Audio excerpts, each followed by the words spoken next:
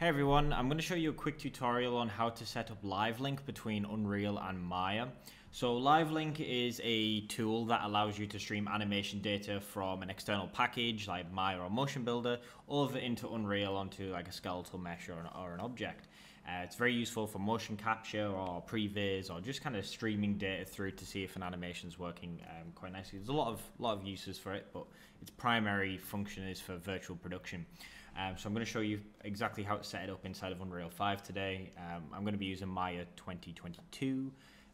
So let's get started.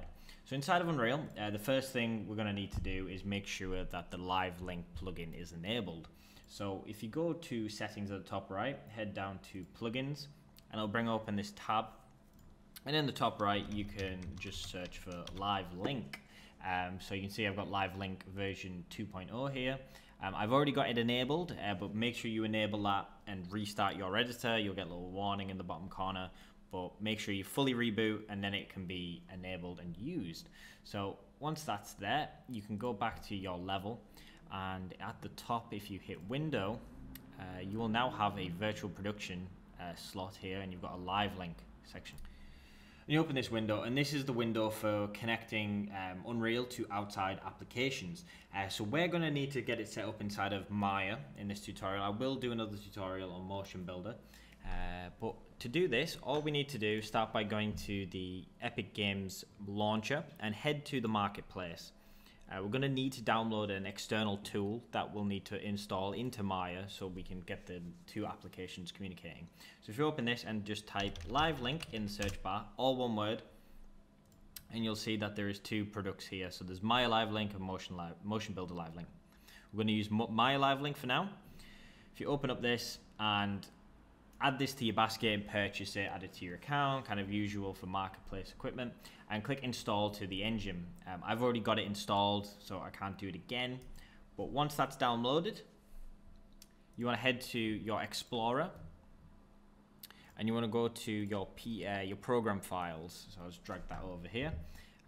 So we need to get the file that we've just downloaded from the marketplace and put it into Maya. So it's located in program files, Epic Games Launcher, the engine version you downloaded it into. In this instance, I did actually download it into 4.26. You want to go to Engine, Plugins, Marketplace just here, and you've got MayaLiveLink there. So if you pop into there, and then you've got Binaries, and then in here we've got 2016, 2017, 2018, 2019, 2020. So I'm using Maya 2022, but Maya 20 works with it. So if you just go into there, basically pick the version that's your Maya year or the closest to it. Copy these files out.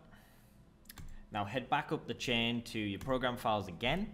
Head into the Autodesk folder this time. Go to Maya, Bin, Plugins, and then paste those assets into there. So I've already got them pasted in there, so I won't repaste them. I'll just cancel that off. But then restart your Maya and get it open. So now we have to enable the tools on the Maya side. So got Maya here, and you want to start off by actually enabling the plugin in the software. So you head to Windows at the top, Settings and Preferences, Plugin Manager. You want to type LiveLink into the search bar, and then you've got two plugins you want to make sure are enabled. So you want MayaLiveLink plugin 2022.mml loaded and auto-loaded, and MayaLiveLinkUI.py loaded and auto-loaded. So you can close that. Now to open the interface inside of Maya, you have to type the command into the MEL command line at the bottom.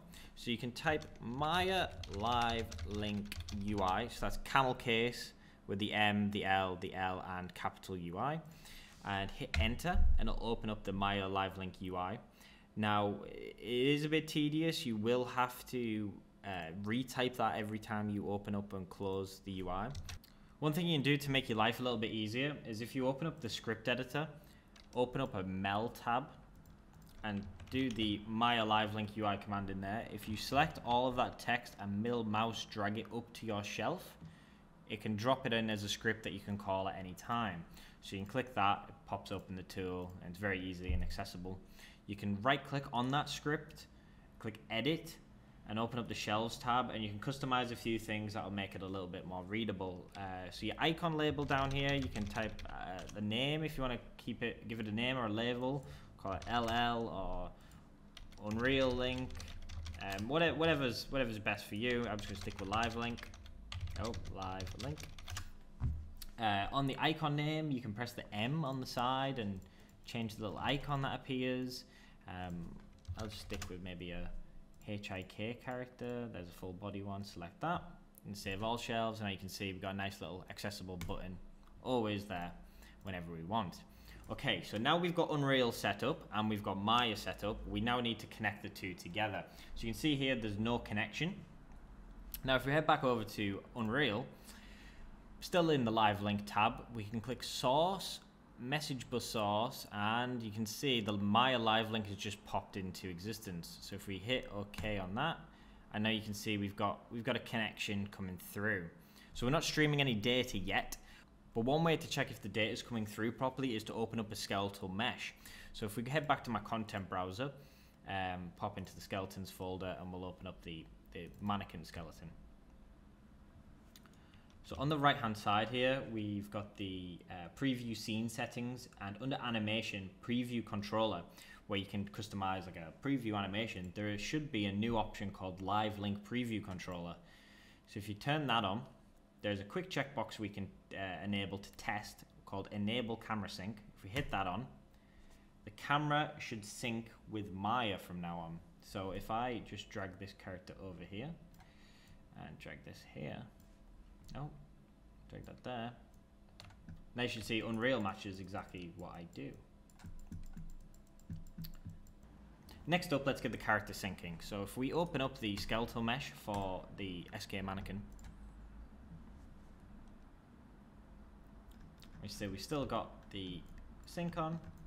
If I enable skeletal view, you'll notice if I move the character, they're not matching. The bone data is not being transferred. And this is because we aren't syncing the character. What we need to do is open up the world outliner and hit the root of the character. And inside of the MayaLiveLinkUI, we can add a selection. So we can add the root and we'll give it a name. So this is the name to correspond between Unreal and Maya. So let's call him mannequin. And we want to make sure it's the full hierarchy. And that's it from this side. On the Unreal side, you'll notice just above that camera sync checkbox, we have LiveLink subject name. So inside that subject name, if we put in mannequin, it'll start streaming data through. If I turn off the camera sync, just so we can pull back a little bit. So if we start rotating arms and stuff, you can see that the data is now streaming through in real time, which is really cool. However, you may have noticed that the character did roll over. This is because the hierarchies aren't matching exactly between Unreal and Maya. So in Unreal, you'll notice the root is the tip, is the root of the hierarchy, whereas inside of Maya, we've got this group above the root which has a -90 on. So this kind of happens when you export out from Unreal. It groups everything together. But what we can do is if we just select those two, unparent them, delete that group, and you'll notice now the match is exact. And there we go. And there's the data. Data's all rolling through, perfectly matched, which is brilliant. But this is only half the battle because we've only got it streaming into the previewer. What if we wanted it streaming into the level? So to do this, we're going to need an animation blueprint that's set up for LiveLink.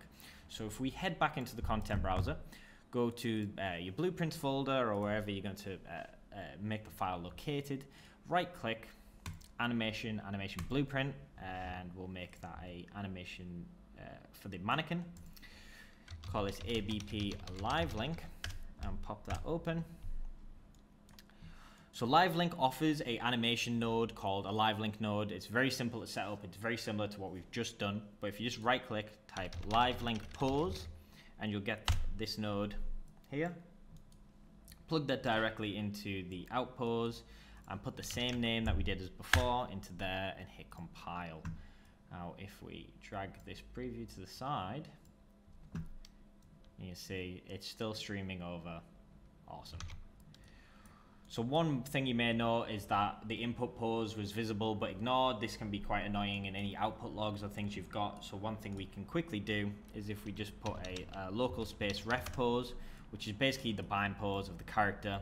If we just plug that straight into there and hit compile, it'll get rid of that little note. And that's it for streaming onto a character. So we can drag that character straight into a level to make him nice and zeroed out. If we just hit play, I've got a game mode on, so let me just eject, fly out, and just put it to the side and move the character. And now you can see the whole character is fully streaming through, and it's all nice and dandy. So you can, as you can imagine, this is amazing for things like motion capture shoots. If you want to stream the raw data from Maya or Motion Builder in through live, you can get the characters with some nice materials, some nice lighting. You can get cloth running or dynamics on them, and it's all previewed. And it kind of it brings the world to life and kind of allows the actor to kind of see themselves on screen. It's invaluable. I've done it many times on shoots. But it's really cool, but it's not limited to that. There's a lot of possibilities, and it's important to note that this isn't limited to characters. Although this demonstration was on a character, it works on anything that has a joint hierarchy. You can sync through cameras and field of views and things like that. There's a lot that can be done with it, and it's really powerful and really cool. I will do another tutorial on the Motion Builder side. It's basically the same tutorial, except this kind of the UI interface on the Motion Builder side is slightly different, but it's pretty much the same process, and the Unreal side is exactly the same. So guys, if you've got any questions, drop a comment or message me on Twitter, MattLakeTA. I hope that was helpful, and I hope you learned something. Thanks for watching, guys. Bye.